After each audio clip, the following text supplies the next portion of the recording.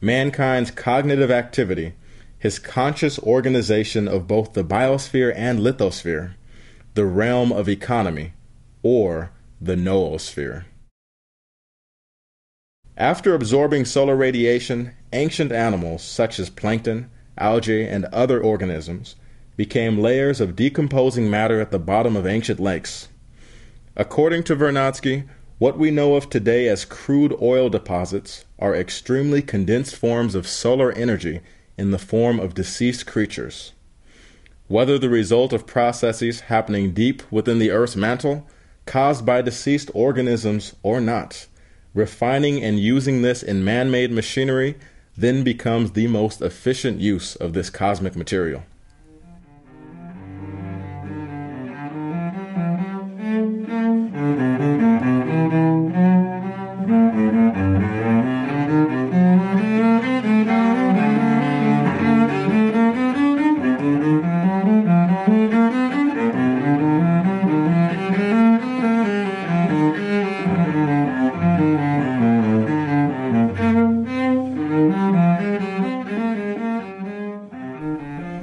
Carbon has long been known to be an abundant element in life on Earth and often takes the form of charcoal.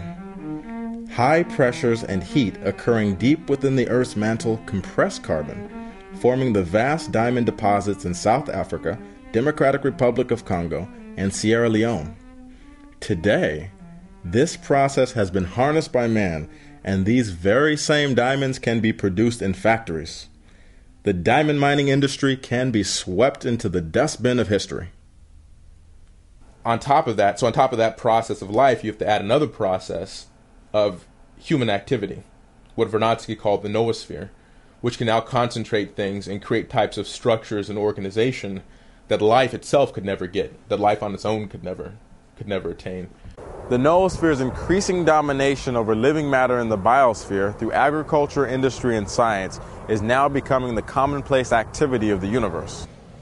Contrary to globalization, which seeks to devalue the cost of labor to save some money, society's mission must be to drastically increase the physical cost of living of individuals. This includes increasing the physical cost of production through capital investments in infrastructure and agriculture per capita and per square kilometer. Surplus can be invested into new technological and scientific research, allowing for better efficiencies in future production. When using cheap, poorly skilled labor to mine ore to be refined in another nation abroad, society as a whole loses through the social equivalent of heat loss. Shipping goods with the highest physical value, the highest technological input, is the only feasible economic approach. This means a near-future goal of world trade with finished and semi-finished goods only, and eventually high-technology goods. This requires the development of the productive powers of labor in countries which today make use of crude forms of human labor, such as alluvial diamond mining and gold mining in Sierra Leone or the Democratic Republic of Congo. The skill level of the worker must be upgraded with the introduction of new technologies, which allows them to accomplish far more work at a fraction of the man-hours. Massively upgrading infrastructure for the population as a whole, as well as near the region of the mining, will require higher energy flux density electricity generation, more power produced per unit area. Atomic power, including advances in thermonuclear fusion, is the only way to go. Uses for nuclear isotopes are potentially infinite and have already been put to use in new medical technologies, advances in agriculture, bacterial sterilization for food preservation, and a myriad of other techniques. Changing the genetic structure of plants through nuclear irradiation has already made them more climate durable and nutritious. This allows for better quality and higher yield crops of wheat in Kenya, sesame in Egypt, cassava in Ghana, and banana in Sudan. Currently, Kenya imports 2/3 of its wheat, its second most important cereal crop. The genocidal decision to ban DDT, a completely safe insecticide, has caused the infection of 500 million and death of 1 million individuals annually from malaria. A child dies from this disease every 30 seconds in sub-Saharan Africa. with the immediate reinstatement of sector-by-sector DDT spraying or through new advances in sterilization techniques of harmful insect populations via nuclear irradiation, we could defeat malaria. Use of electromagnetic phenomena has been shown to effectively defeat locust populations that decimate the agriculture of the African farmer. We found some very fat locust-type grasshoppers. And we demonstrated that with electronic warfare, we could kill these grasshoppers in great hordes. So we said, if there's no problem with the grasshoppers in Africa, we could put these electronic devices in aircraft, fly over the area where the locusts are swarming, and we could turn these locusts into fertilizer. But looking at all the electromagnetic phenomena, the electromagnetic properties of insects, the electromagnetic properties of larger organisms, the electromagnetic properties of disease agents such as viruses, bacteria, I mean, that's almost completely untapped or very little tapped.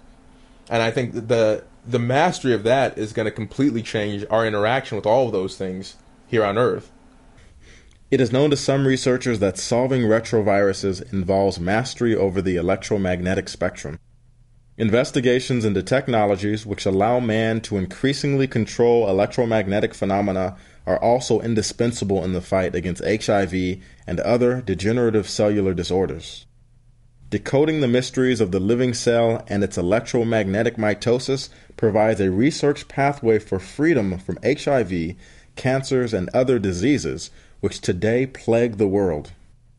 Further research into radiation, the electromagnetic spectrum, molecular biophysics, and the modification of living systems is imperative. Who is to say that the breakthrough in these investigations is not going to come from an individual born in Africa or Southeast Asia? We are reaching the age where the noosphere, man's creative power, is increasingly becoming the dominant force in the universe. Man's mastery over the elements of the periodic table, their employment for the benefit of man, is becoming a reality. This increased knowledge threatens the existence of the entire framework of imperialism.